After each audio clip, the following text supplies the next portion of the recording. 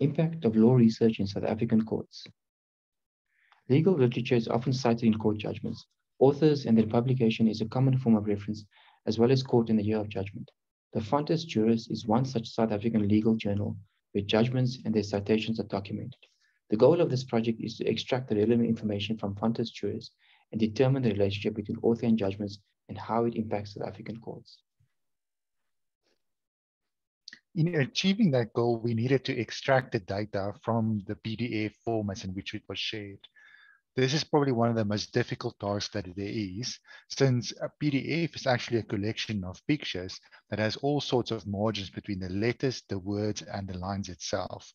But ultimately, we built a PDF extractor that mined all of this data, including author, court, judgments, years, publications, and outputted it in a CSV file ready for analysis.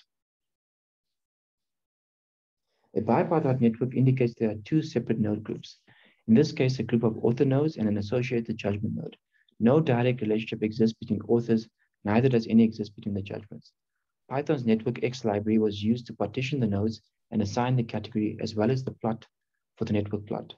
We finally use the degree centrality metric to determine which authors have had the most impact.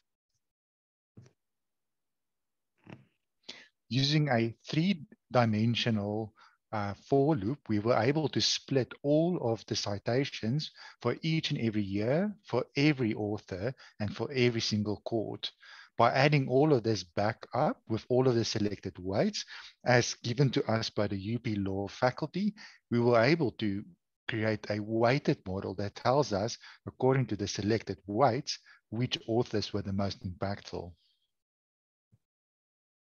3. This is a snapshot of our application and all of the key statistics that we collect in our application. The first collection is the historical view of all of the cases over all of the years for the different democratic periods. The red is the pre-union, blue is the union, republic is yellow, and democratic is green.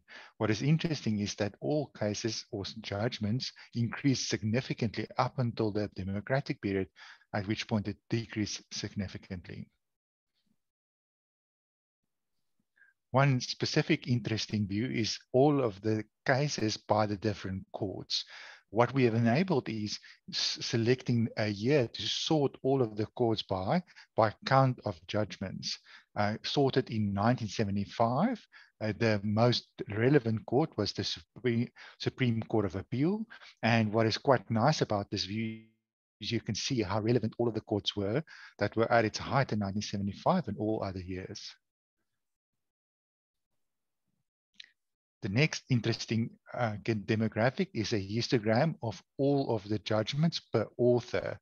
And this particular case is now sorted at 2015.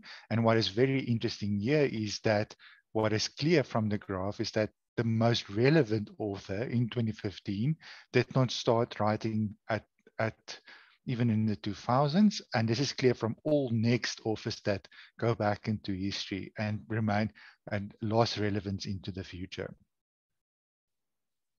The application shows a few Pareto charts, and then we've come to the network analysis model. A bipartite network plot can be plotted for specific courts and the period selected. And besides the fact that you have a degree centrality plot, you can also see which were the most common author pairs and which judgments both of these authors had shared by just selecting the radio buttons. For the weighted model, as described previously, we've automated the ability to change the weights, as was preferred by the UP faculty law. This will allow them to select different weights for different periods and for different courts, to then select the top authors based on the weighted model for any which way they want. For example, you could set all other periods to 0 except the demographic period, and all other courts to 0 except the constitutional court, and in such way find only the key authors in the constitutional court. But with the weights that were selected, these are the top authors.